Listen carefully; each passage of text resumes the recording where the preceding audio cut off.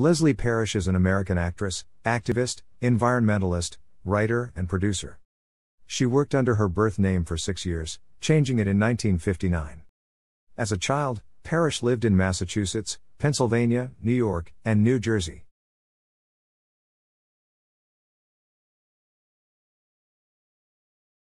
At the age of 10, she finally settled in Upper Black Eddy, Pennsylvania. At the age of 14, Parrish was a talented and promising piano and composition student at the Philadelphia Conservatory of Music. At the age of 16, Parrish earned money for her tuition by working as a maid and a waitress, and by teaching piano. At the age of 18, to earn enough money to be able to continue her education at the conservatory, her mother persuaded her to become a model for 1 year. In April 1954, as a 19-year-old model with the Conover Agency in New York City, she was under contract to NBC TV as Miss Color TV. She was quickly discovered and signed with 20th Century Fox in Hollywood. In 1956, she was put under contract to Metro-Goldwyn-Mayer. Because acting allowed her to help her family financially, she remained in Hollywood and gave up her career in music. With Ralph Tager in Acapulco, Parrish co-starred/guest starred in numerous films and television shows throughout the 1960s and 1970s. She first gained wide attention in her first starring role as Daisy May in the movie version of Little Abner, where she changed her name from Marjorie Hellen to Leslie Parrish at the director's request. She appeared in the film The Manchurian Candidate, playing Lawrence Harvey's on-screen fiancée, Jocelyn Jordan. Other film credits include starring opposite Kirk Douglas in For Love or Money and Jerry Lewis in 3 on a Couch, among others. Parrish amassed an extensive resume of television credits. Among many other credits, Parrish appeared in guest starring roles on episodes of The Wild Wild West, My Three Sons, Family Affair, Bat Masterson, The Man from UNCLE, Adam 12, Good Morning World, Police Story, Batman and McCloud. In 1967, she guest starred on Star Trek in an episode entitled Who Mourns for Adonais? She played Lieutenant Carolyn Palamas, the love interest for the character Apollo, played by Michael Forrest. In February 1968, she played opposite Peter Breck in an episode of The Big Valley entitled A Bounty on a Barkley. The following month, Parrish made her first guest appearance on Mannix in the episode The Girl in the Frame. Parrish was the associate producer on the film version of Jonathan Livingston Seagull. Among other things, she hired the director of photography Jack Coffer, who later received an Academy Award nomination for his efforts, and she was responsible for the care of the film's real-life seagulls, which she kept inside a room at a Holiday Inn for the duration of the shoot. When the relationship between author Richard Bach and director Hall Bartlett disintegrated and a lawsuit followed, Parrish was appointed as the mediator between the two men. However, her final credit was demoted from associate producer to researcher. While acting provided financial stability, her main interest was in social causes including the anti-war and civil rights movements and, as far back as the mid-1950s, the environment. Over time, her interests in social movements and politics became her main work. She was a vocal opponent of the Vietnam War, a member of the Jeanette Rankin Brigade, a group of notable women who fought against the war and for civil rights. In 1967, she participated in a peace march in Century City where she and thousands of other protesters were attacked and beaten by police and the National Guard. The President of the United States was present at the Century Plaza Hotel and helicopters were flying overhead with machine guns pointed at the marchers. Parrish started to make speeches in the Los Angeles area, telling residents what the media did not report and speaking out against the war. Impressed with her speaking abilities, several anti-war professors from UCLA asked her to organize more like-minded actors and actresses willing to speak out. Within 2 weeks she had created STOP, an organization of 24 members ready to engage the public.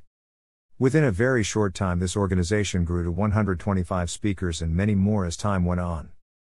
On August 6, 1967, Parrish helped organize a protest march of 17,000 people on the Miracle Mile of Wilshire Boulevard in Los Angeles. This march was thoroughly covered by the media and received national attention. She also created a popular bumper sticker, "Suppose they gave a war and no one came." She and her friends distributed hundreds from their vehicles. Walter Cronkite reported that Bobby Kennedy had one in his plane. Someone later published the bumper sticker, changing the original wording to "What if they gave a war and no one came," but to Parrish, the important thing was spreading that message. In October 1967, a private meeting was arranged between Parrish and Bobby Kennedy by mutual friend and well-known Kennedy photographer, Stanley Tredick. She begged Bobby to run for president, telling him that huge, influential organizations opposed to the war in Vietnam were ready to support him if he ran. Kennedy refused again and again, saying he could not oppose Lyndon Johnson, a sitting president.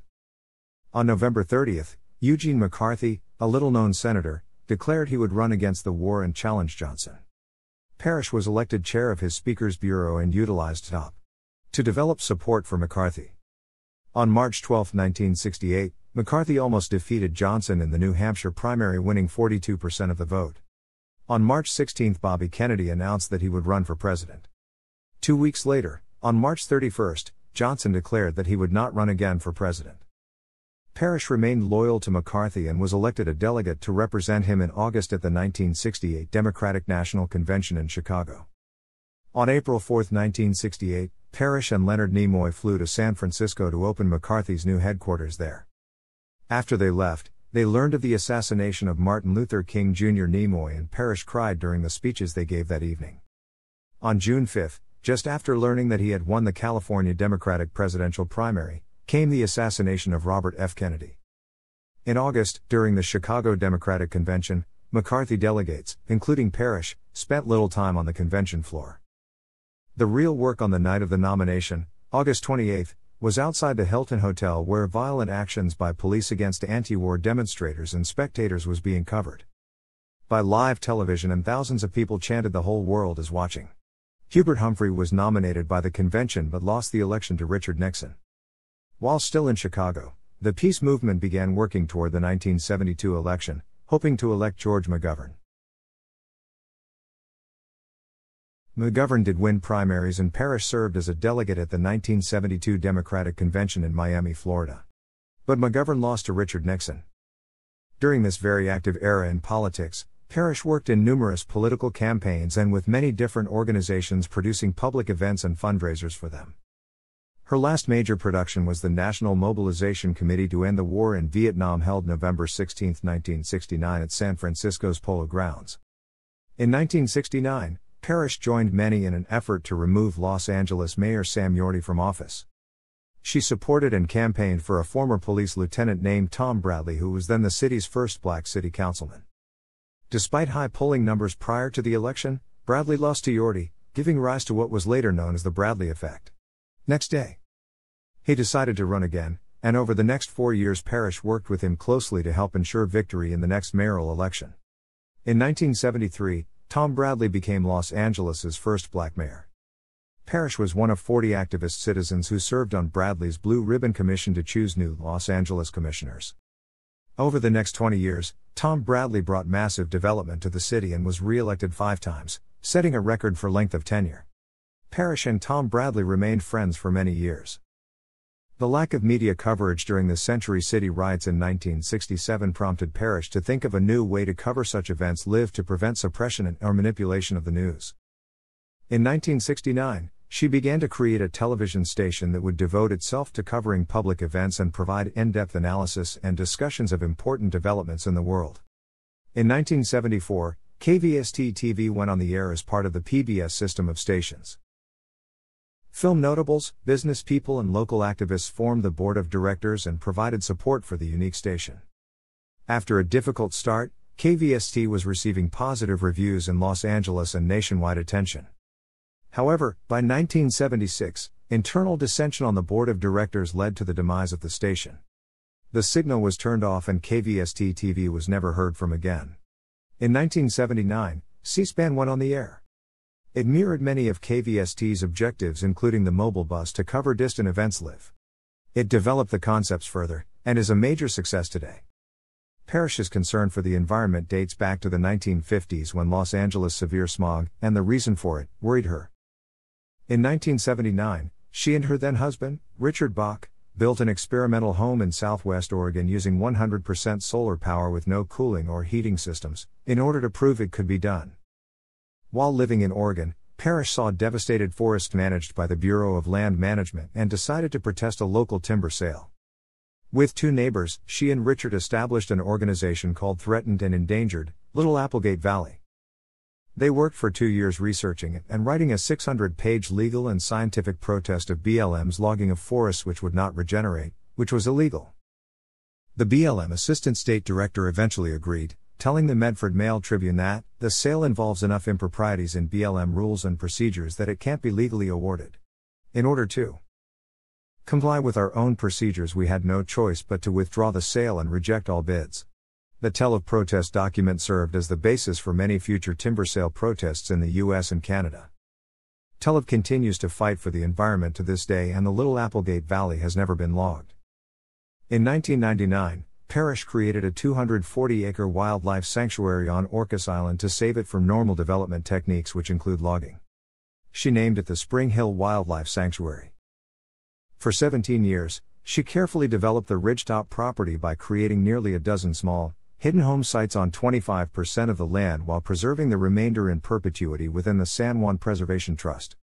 While the property is now fully developed, there are no breaks in the heavily forested ridge line. The developed land is invisible from the island community and the forest is intact. Parrish married songwriter Rick Marlowe in 1955. The couple divorced in 1961. In 1981, she married Richard Bach, the author of the 1970 book Jonathan Livingston Seagull, whom she met during the making of the 1973 movie of the same name. She was a major element in two of his subsequent books, The Bridge Across Forever and one which primarily focused on their relationship and Bach's concept of soulmates. They divorced in 1999. Credited as Marjorie Hellen. Thanks for watching.